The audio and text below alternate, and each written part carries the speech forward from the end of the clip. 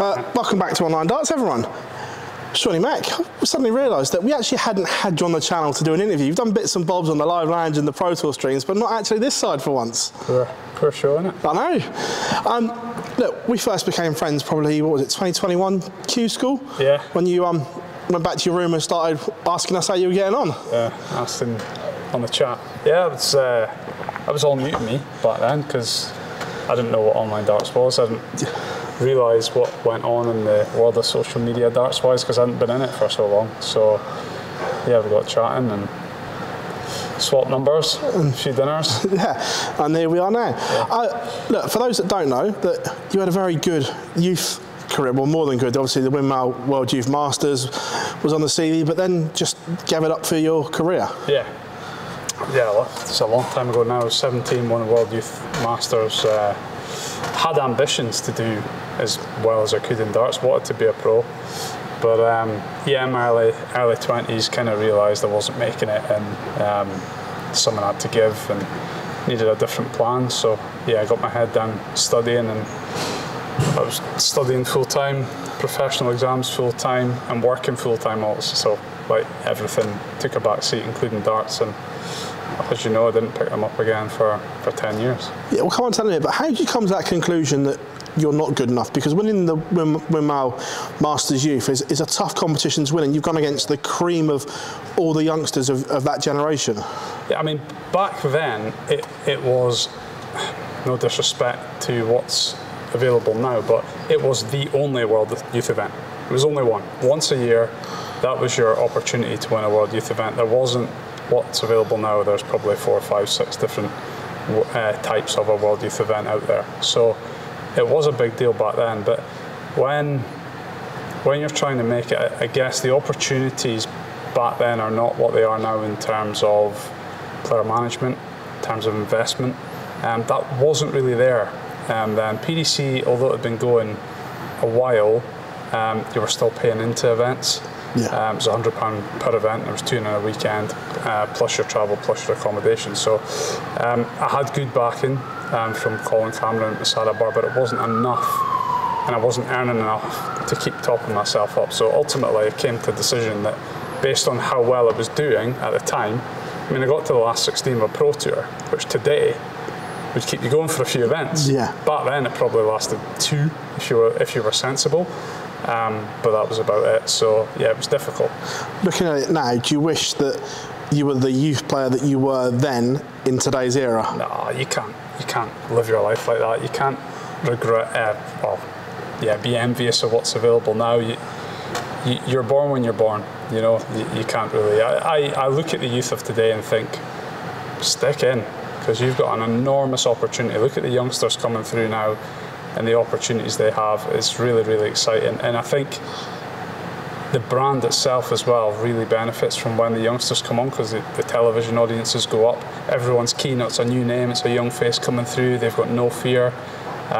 So yeah, but no, I can't have my time again. It doesn't work like that. Exams, family, kids later. Yeah.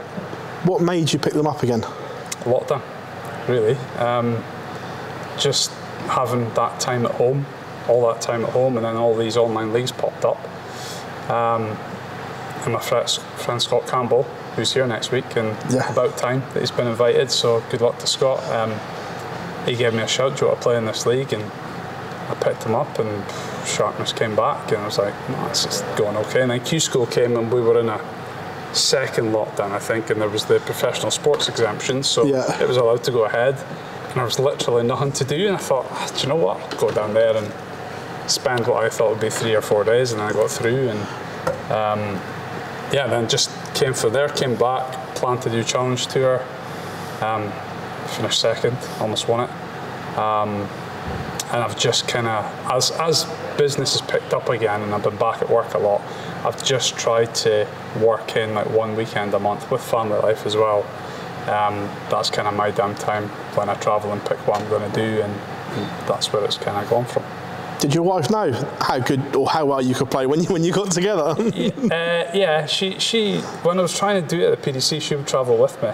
Yeah, so yeah, she I guess, did she see me at my... Oh, I guess she probably did see me at my best. She thinks I'm better now than I was then, which, you know, you're definitely seeing more of me now than you did then. Because even, like, there was no streaming at the Pro Tours. No. There was no exposure like here at Modus. There was nothing like that. There was no streaming. Even at your old school BDO events later on, there was no streaming at all. There was no Dart Connect. So darts players' exposure was minimal. So not only, you know, did my wife know, probably no one knew. Because unless you were really at the top of the PDC, which was completely dominated by Phil Taylor, then it was really hard to make a name for yourself, I think. Touched on what you said there about the way work's got busy. You can only really commit to one weekend a month. Is that frustrating in one respect? Obviously, I know your family always comes first, but is there part of you that thinks that if I could do 2 or 3, where I could be? I try not to think of it like that, because the last thing I want is my hobby interfering with my professional life. Because, like I said before, I'm already a professional. It's just not a dart. Yeah. So, you know, I've got duties as a director, and you know, I've got a solid income, which the #1 priority once you have kids is taking care of them. So even if I did do more and end up, I don't know, winning a tour card or whatever, am I really going to risk prize money for secure income after all that hard work I've done to get where I am? Not sure that's for me, Phil. I think I'm just enjoying, I really am treating it as my downtime, my hobby, and just trying to enjoy it as much as I can. It sounds very familiar to someone else from up your neck of the woods that's a certain firefighter that keeps telling us that he's just a firefighter. Well, do you believe him? No. But yeah, I'm not sure. I can't remember exactly how long he'll kill me if I tell you, but I don't think he's that far from public service retirement. So I think it's 5 or 6 years, if I remember rightly, from when, because we had the conversation with him, and it's interesting. I'm going to put you both in the same category here. That obviously Suits were talking about that says he won't give up work because he's worked too hard for what it would be for giving it up now. But you obviously said there that you find it hard to combine the two at the level you're playing at. Suits is bordering on the elite of the sport, that top 32 bracket and beyond. Yeah. In your opinion, is it impossible to combine a full-time job and be a full-time pro? I think if Suits breaks through the next barrier and top 24, pushing top 16, he would struggle because the demands on him would be far greater than they are now. If we're talking about potential Premier League, potential World Series, then that's less time he's got. I know how much he struggles to cover shifts. I know, he tells us, he's open honestly, that he's got people covering shifts all over the place for him. And I think that it depends where you've come from as well. Depends what you're giving up to have a go. You know, these youngsters coming through who are not giving up very much, they could probably survive on just being inside the top 64 for a few years. But if you've got other commitments and mortgages, etc., then I think you still need to be a top 32 player. Johnny Clayton's a prime example. I mean, he was still nervous to give it up, right up until he was winning, huge events, and still didn't really give it up until recently. So I think that goes to show that there is still, darts is, it's so, you've seen players ramp up so quickly and go through the ranks and get up there, but it doesn't take long to fall down either, and I think that's at the back of players' minds. Oh, well, you look at like Glenn won the Premier League, and then 2 years later he's off the tour, not through lack of ability, other stuff, but it can go in the blink of an eye. Yeah, absolutely. So would you risk security for that? Some people might. Depends what your risk appetite is. But for me, it's good fun. Being around you, you're one that I've seen. Your preparation is meticulous. It's set routines all the way through. You look after yourself away from the hockey and that as well. Is that something that perhaps is missing in the sport, in your opinion, that players don't look after themselves as well as they should on tour? Well, you're interrupting me right now, and I'm so this wasn't planned. I don't know, Phil. I don't know. It's not. I'm not close enough to the top pros. I don't know what they do. I read something actually recently about PDC have just announced a nutritionist. They've looked into correlations between gluten-free diet and performance and longevity. That, you know, obviously gluten must sap you more and make you more tired. I don't know. I just do what works for me. So, looking ahead, obviously you've dabbled in the WDF circuit, played at Lakeside. Would have been nearly 18 months ago where we are now. Is that more where your future lies, within that circuit in particular, or not really? I'm not sure. I've not looked at my time beyond the end of this year. So I had a quiet first half of the year, which was a bit of work, a bit of family, and a bit of because the WDF put Lakeside back to December. I've not played any this year because I didn't see the point. You know, if I'm trying to qualify for Lakeside 2024, I see that as next year's, even though it's a 2-year ranking list, I see that as next year's problem if I'm going to do that. So really, I've looked at the next few months. I've booked some events. I'm delighted to be here, and my only goal at the minute is to play myself into form for Lakeside in December, and I haven't really looked any further. On that, obviously there's a lot of talk and chatter around it. As players, have you had any information regarding prize money, TV deals, or anything like that? No, not on prize or TV. TV, there was a public announcement. Nick's openly said in a few interviews recently that they're talking to. But I just wanted to know, as players, had you been given any more information on what you're playing for or anything like that? No, I've been talking, nothing publicly. I've been talking to Nick a little bit. He's been open enough to share that ticket sales are going well. They've already your ticket sales look very good. Yeah, they've outsold last year in its totality, which is great. And I was talking to him about buying tickets and stuff like that for my friends and family. So, but nothing on prize money or television rights. Some people will be maybe a bit unsettled by that. Me personally, I'm not playing for the money.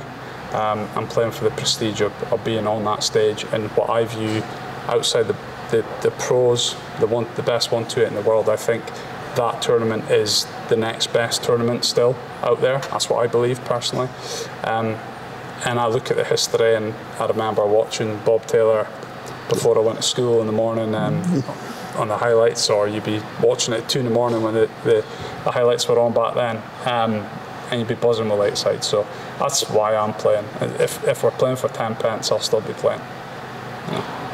Nice, because obviously we hear so much in certain players, you see on their socials that they're not particularly happy about not knowing, so got a refreshing outlook. Being back here at the Super Series, what has this done for you and amateur players' careers? I touched on it in a few other interviews, but I think outside of not having a tour card, this is the platform to play here. You know, what this does for people's games, it's not, you know, it's not a tour. It's different from that. It's not an open. It's you're coming in and you're playing a defined schedule, and you're guaranteed 4, 5, 6 matches, depending on what group you're in, against what I would class as the best of the rest outside the tour card.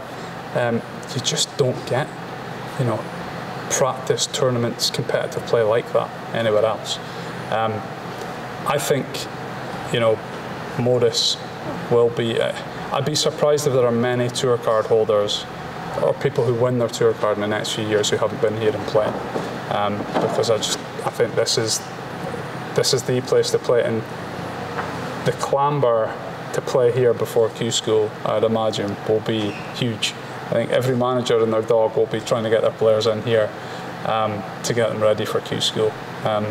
Just a note to everyone, remember who's played before, all right? I was going to say, it's come a long way from the box at Southampton with the creaky floorboard. I actually like that room. I really like that room. I thought it was a great... It was quirky, wasn't it? It was Robert Thornton that said to me, it reminded him of a streaming board at the Pro Tour. Yeah. That's what it was like. And for some of us that had never played that, you know, you can only imagine that he was comparing it correctly. Obviously, this is different, but you've got to get used to playing up there and this being empty. Like, that is different as well. When have you ever played on a stage when it's been empty? And then Saturday night it's completely different. So no, it's great, super. unbelievable product. From the business side, said before, I'm really interested in the product and the brand and how that's grown. And Modus have done unbelievably well with it. Last one before I let you go. Obviously, your boys watch you on TV. Have they got the bug for it yet? Yeah, more in the winter. They're both well into football, which is what you want. But in the winter, when they can't get out, the board's up all the time. But yeah, they are throwing more. They won't be watching tonight. They'll be in bed for school. A bit late. Oh yeah, because back north of the border, you've gone back to school now because they're still off down here. I went back on Tuesday. Matt started P1, so he's just getting into that groove. But I'm sure they'll certainly ask first thing in the morning how I've got on, and if it's gone well, they might watch a bit of it before they go to school. Shaun Mac, it's a pleasure as always to get you on the channel, mate. Thank you very much. Thanks, Phil.